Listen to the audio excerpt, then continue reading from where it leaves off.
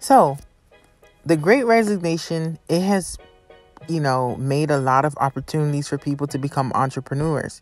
A lot of those entrepreneurs are currently being gangstalked. That's why they had all those, crates of shipments stop at the ports, because number one, a lot of people quit their jobs in order to become entrepreneurs because they were tired of being gangstalked and treated like shit.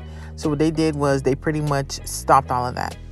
Like I said, if the gangstalking victims come together and create a network, we would be trillionaires.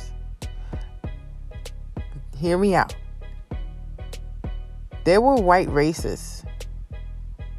And when the black people became free, they created Black Wall Street. And it was so successful that these racists had to go and massacre these people and steal and pillage what was left there.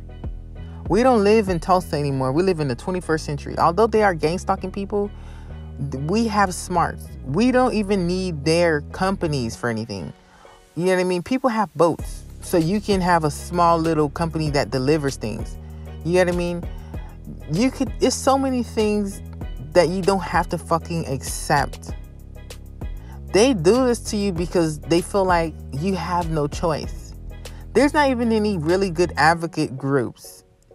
Online, I've been looking for different advocate groups, and I have contacted a few targeted individuals myself, and I always reach out online. I'm always searching to see, who's a targeted individual, because there is literally a lot of us.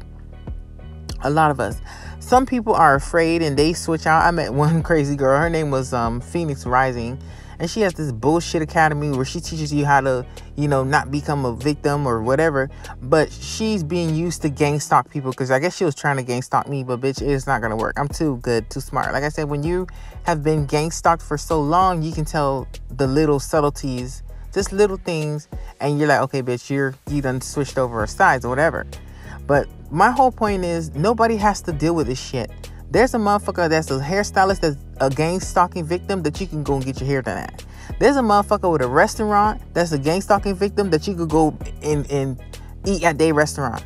You understand what I'm saying? People could build gyms, and the only people who go to that gym is gang stalking victims. And you don't even know that bitch might be booming like a goddamn 808.